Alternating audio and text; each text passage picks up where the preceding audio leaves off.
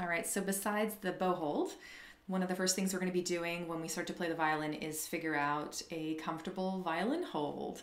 And they figured out that they wanted to put an instrument like this up on the shoulder many hundreds of years ago, before chin rests and shoulder rests existed. But over the years, people are trying to create something that's more ergonomic and comfortable. And as our technique has gotten more advanced, some of these things have been developed as well, just to kind of create some more stability. So whether or not you decide to go with a chin rest or a shoulder rest is quite personal. There are some people who are returning to those early 1500s, 1600s versions of technique where we didn't have a chin rest or shoulder rest. But here we're just going to talk about comfort, and later on, as people get more advanced, they can decide for themselves whether or not they want to be a super traditionalist or not.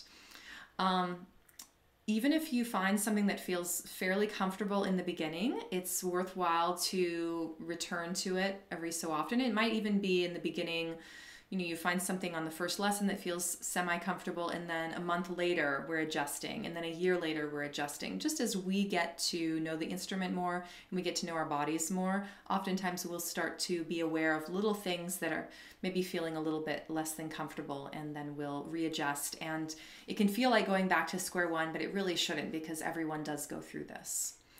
So let's start with the chin rest. And the chin rest is something that basically comes with every violin that you could buy now. I don't really see violins being sold without chin rests.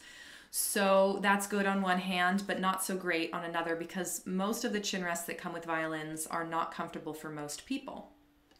They're flat across, and they don't have much of a slope in this direction either. So, it could fit a certain type of person, but everyone's jaw is different. And we call it a chin rest, but really it's a jaw rest.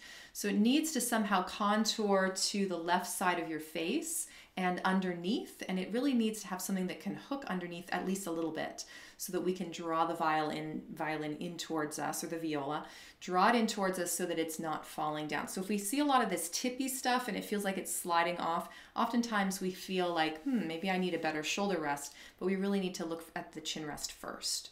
And then yes, the shoulder rest can help.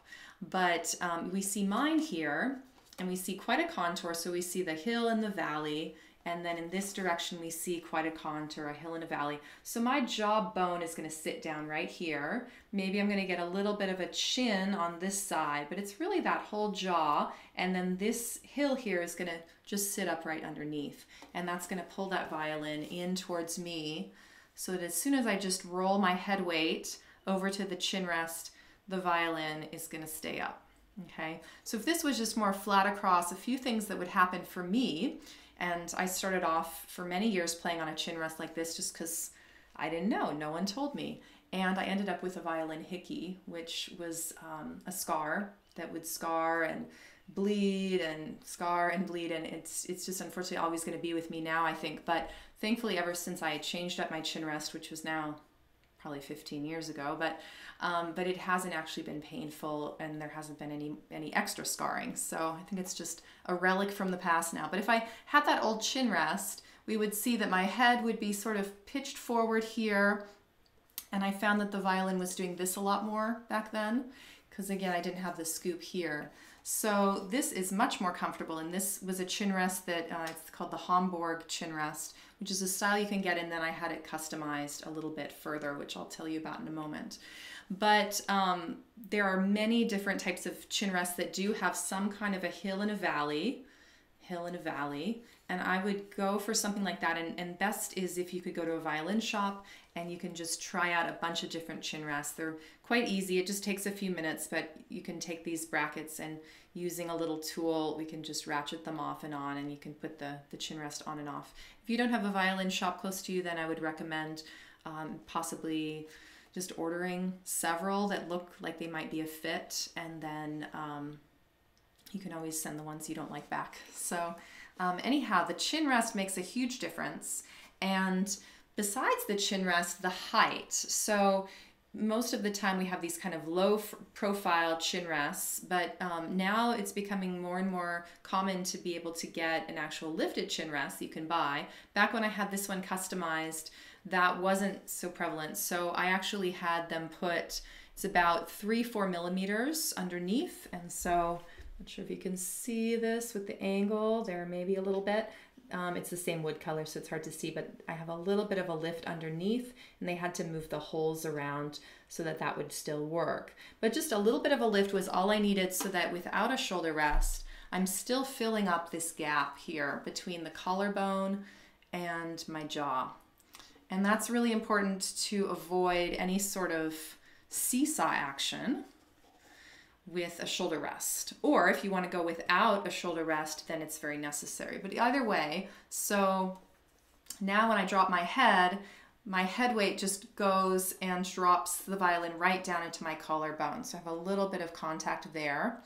And then I'm not getting kind of what I had before, which is you put your head down and then of course the shoulder rest is sitting up here and there's a gap between the collarbone and the violin. So you put your head down and then the violin does this thing. And you just keep on having this problem, which feels very unstable. So we want a certain amount of freedom, but we also want a certain amount of stability. And so just, you know, a little bit of a gap here so that I can rest my head weight down. If you get too high and then you're kind of craning your neck up and over, you're not going to get the weight that you need. So you need to have your head just rolling forward a little bit. You can just kind of feel the back of your neck, that just the kind of the top of your spine and the back of your head there. And if you just imagine your spine staying straight and then your head just rolling forward a little bit like you're nodding, that's what you're going to want to get. And so finding a chin rest that allows you to do that is really necessary. But then you see I'm going hands free. So this is something where if we're going to go without a shoulder rest versus a shoulder rest, the two paths start to diverge. Because if you don't have a shoulder rest, it does require that your hand is going to hold up the violin at least to some degree. So you're going to have to make sure that you work very carefully with the left hand to make sure it doesn't end up grippy if you're going to go without a shoulder rest or with a shoulder rest. I find that students can get grippy either way. But starting with some exercises, maybe some sliding exercises and other things where you can just feel like you can have that space here and still have some support with your hand without having to, you know, actually raise your shoulder. That's very important if you go without a shoulder rest. Personally, for me, we see just after a couple seconds there how my collarbone is not happy that way. So you could always, you know, if you have less of a prominent collarbone, I find the people that can go without shoulder rests quite well, they have, like, you can't really even see their collarbone unless maybe they, I don't know, do something with their muscles. So I'm not a great candidate for that, I've found. But even those folks, oftentimes they might have like a little cloth or pad or something.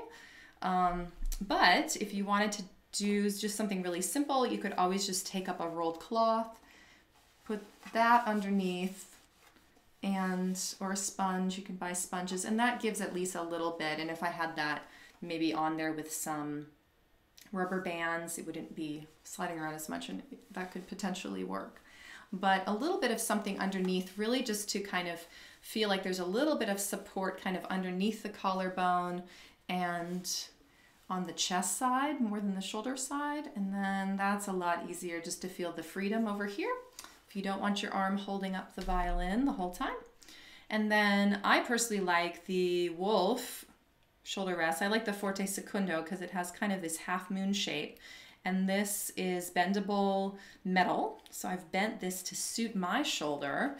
And I like how it just kind of hugs around my neck and it just fills up a little bit of that gap.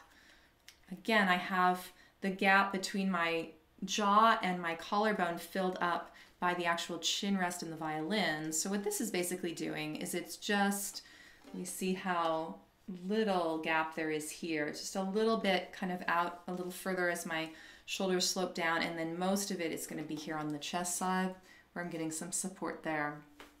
And so then my shoulders can stay level and my head can stay relaxed, and I still have that contact here, so the violin feels very secure. So that feels good to me, but everyone has to find their own way. But some factor like that with the chin rest contour, the shoulder rest contour, or going without. And then we have to talk about, okay, you know, once we get these things, where are we going to put the violin in space? So for most of us, we want to have the violin about 45 degrees out, but a better way to determine that is to start off in rest position and to take the left hand to wrap around, so come down to the shoulder and to wrap the fingers up and around like on the G string, like as if you're in 5th, 6th position. And then once we come up, that's going to help determine like how much flexibility we have in the shoulder and how much slope we need, how much angling we need. So oftentimes just how we set up there, and you might go without the shoulder rest at first just to see where that's going to be. Does it feel more comfortable here or there, somewhere in the middle? Where does that feel like you can make that adjustment? Now I'm quite flexible here, but some folks might not have as much flexibility in the back of the shoulder, and so that's, you know, going to really help kind of make or break some of this technique later on. So you need to find that spot. And then if we are having trouble, you know, like if we're very tight there, we might want to tilt a little bit more, and that helps so that we're not so extreme here. So if we're too flat, sometimes I see students show up and they want the violin very flat, but then we see how extreme this has to be. And of course, again, I'm flexible so I can do it, but that isn't going to allow me I'm going to have to really press, because it's not going to allow me very much just natural arm weight over on the G string. But if I have it a little bit more tilted, then I can just kind of use gravity here to my advantage, and that's something to learn about later. But just as a setup initially, that's a good way to do it. So just coming here and there, and then what's the slope? So for most of us, about 45 degrees out, and then this slope here isn't quite 45 degrees. I would say it's maybe, for me, 30 degrees, I want to say, give or take. And then you can just come around to the E string, slide down, come around to the E string, and then see, like if it's too sloped this way, then I would have to kind of be coming at the E string this way, which of course that doesn't make any sense. That doesn't feel comfortable. So hopefully the E string, you're basically hanging vertical. The G string, you're coming out here just a little bit. Maybe you can start to see the elbow peeking out if you look over the edge of the violin. Something like that feels pretty good for the left arm. And then when I add the bow, I can get a little bit more detailed with this. So depending on the arm length, you want to be able to get to the tip of the G. And if you had shorter or longer arms, that could determine where we want to take this, right? So, and also kind of where the violin sits here is maybe a factor for longer versus shorter arms. So you can play around with that a little bit. Yeah, it's kind of, oftentimes they have people maybe even get centered chin rests if they have quite short arms. So that could be something. You see, if I have fairly long arms, so if I was up here, I would be, you know, very much in danger of going off the violin. Versus with longer arms, maybe we're down the chest a little bit. So there's that. And then similarly, you know, if I had longer arms, maybe I would be up a little bit more. If I had shorter arms, maybe I'd be down a little bit more. Is that right? Yeah. I have to think about it. Can't grow or shorten my arms just right now, can I? But then also for the angling, so the slope, I should say, that was angling. For the slope, for the G string, I don't want to be, like if I was very flat, my right shoulder would have to be way up here to get to the G string and not hit the D, right? So that doesn't look very comfortable. So how I have it would be more here. So I'm just coming kind of straight out, or maybe even a little bit down would be fine. I think right there is pretty much my limit before I start hitting the D string. And then for the E, if I swivel across, I don't want to be, if I'm too sloped, then I kind of have to cross my belly, cross my waistline to get over here, and then I don't have the natural gravity that I can use on the bow side either. I'd have to kind of hold my bow kind of almost up, or at least to the side, and that's not so good. So that's dealing with this slope and what you want to set up. So those are all the angles that we need to think about. And then of course the comfort here is very important. And if we can get that at least semi-comfortable at first, then we can start to learn some open string bowings and, you know, some early songs, and then you can start to see like where maybe the tensions start to creep in. Pretty common for people to start to have tension maybe in the wrist, maybe doing some of this kind of stuff, maybe here if we have a violin setup that isn't the best for us. So if you start to notice some of that stuff, and of course sometimes it's just psychological, sometimes it's we don't want to drop it, you know, it's a nice instrument, but sometimes it's just because it's falling, it feels like it's falling. But just recognizing that you don't really need a lot to hold it up, right? We just need one finger, basically. So it's just that balance, right? Getting that weight and the violin comes up. So again, it really comes back to the chin rest. You can get that set up, then from there we just start kind of working around, and we get something that works. All right, good luck.